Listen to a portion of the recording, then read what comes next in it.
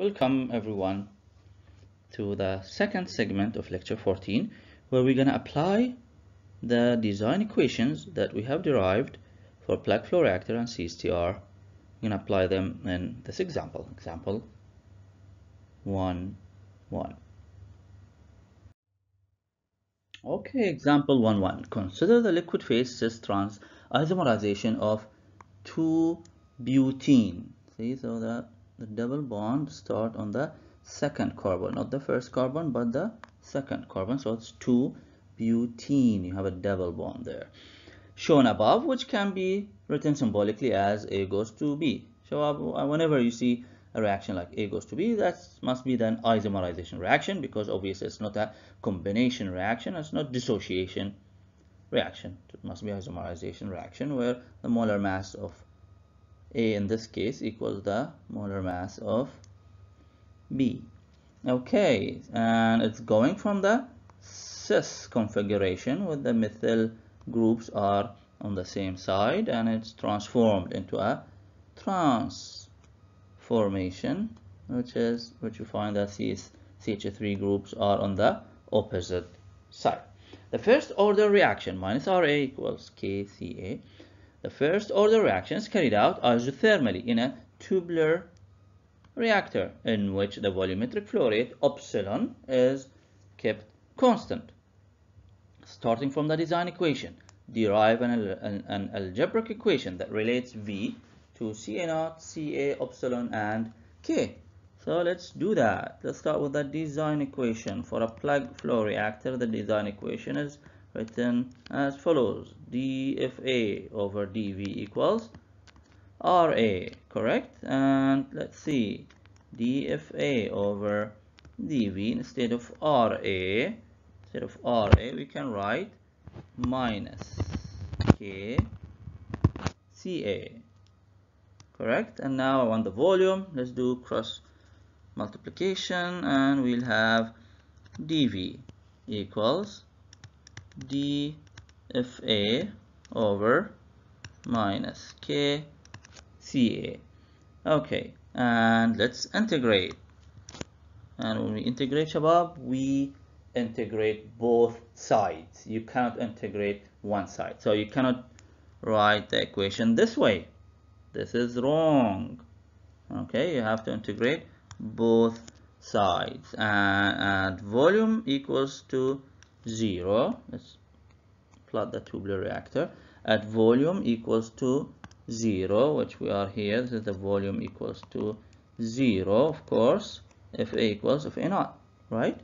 Okay, so Fa, the independent variable, Fa equals, oops, let's use the correct color, Fa naught. And the integration will be carried out all the way until V here. Okay, until V, where Fa equals Fa, an unknown value. So until V, and this guy is Fa.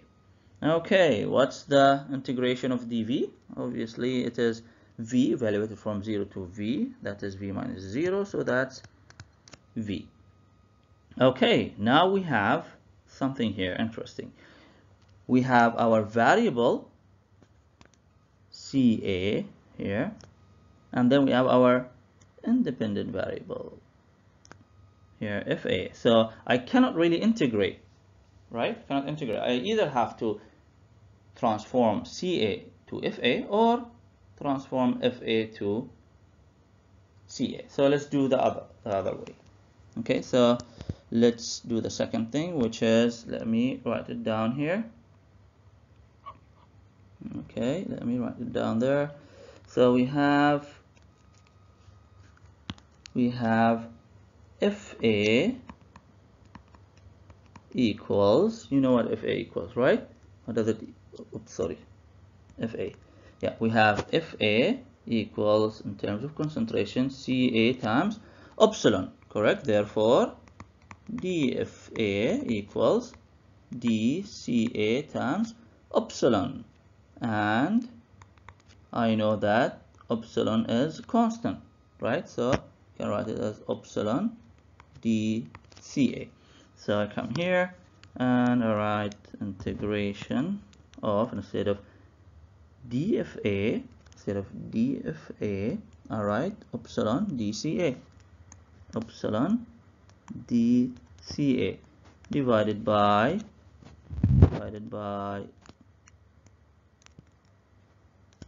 minus KCA. And now instead of FA naught, my independent variable is CA, when I have FA equals FA naught, CA equals CA naught. And whenever I have FA at that location, that means the value of CA is CA. Okay, great. So let's see. What's the, okay, epsilon and K are constant because epsilon says, here we go, it says it's kept constant, and K, which is function of temperature, as you know, and the temperature is constant because you have isothermal operation. Okay, yep, there we go, isothermal operation, so they're constant. Can take them outside the integration, so V equals epsilon over minus K integration of dCA over CA evaluated from CA naught to CA. Okay, can we integrate? Yes, we can, because simply we have the derivative of a function divided by its function, by the function. Okay, مشتقة الدالة على الدالة. So the integration is len, right? Epsilon over minus K, that's len the function, dalla. Okay, and evaluate it from CA naught to CA, correct? And which can be written as epsilon equals minus K, okay, small letter K, that's len CA over CA naught. Len C over CA naught. So now we have an equation for V, an algebraic equation for V as a function of all what is mentioned above. Okay, great. Okay, this is the function now. Okay, what I did, I removed the negative here and switched the len from len CA over CA naught to len CA naught over CA. Okay, what else? Determine the reactor volume necessary to reduce CA to 10% of CA naught when the volumetric flow rate is 10 liters per minute and the specific rate constant is 0.23 per minute. Okay, that's simple. So what you're going to do is direct substitution, and V equals, instead of epsilon naught, of course epsilon is constant, so you know that epsilon equals epsilon naught, correct? Because it's constant. Okay, so here we have 10 liter per minute and K is 0.23 per minute, 1 over minute. Okay, len CA naught over CA, and it says to reduce CA to 10% of CA naught. So what is the value of CA? It's 10% of CA naught, so that's simple. 0.1, right, times CA naught. It's not 0.9, right? It's simply 10% of CA naught. So that means CA naught over CA simply equals 1 over 0.1. Okay, which is 1 over 10, which is simply 10. Okay, so we have here, instead of writing CA naught over CA, we write len 10, and the answer would simply be around 100 liter. The minute cancels out the minute, you have a liter there. Okay, so that's the volume of a plug flow reactor required to have 90% conversion. Great. For the same conditions and requirements of example 1.1, which was for plug flow reactor, calculate the volume of a CSTR. Okay, and this is problem 1.6, actually one of the suggested problems. Okay, let's do that. How do we do this? Well, we first start with the design equation, correct? What does the design equation for a plug flow reactor say? It says V equals FA naught minus FA over minus RA. Okay, and FA naught can be written as epsilon naught times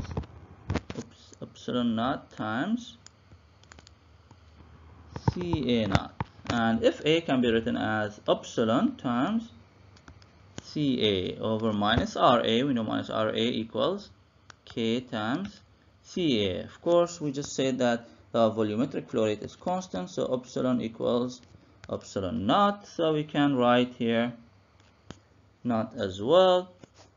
Let's take a common factor, epsilon naught, and we have CA naught minus CA, correct? And here we have K, and here we have CA, and we just wrote that CA equals 0.1 CA naught, correct? So therefore CA naught minus CA, this is the CA I'm talking about here, okay, can be replaced with 0.1 CA naught, which gives you in fact 0.9 CA naught, right? So here we have epsilon, which was 10, K, which was 0.23, and this is multiplied by, instead of writing CA naught minus CA here, okay, I'll just simply write 0.9 CA naught divided by,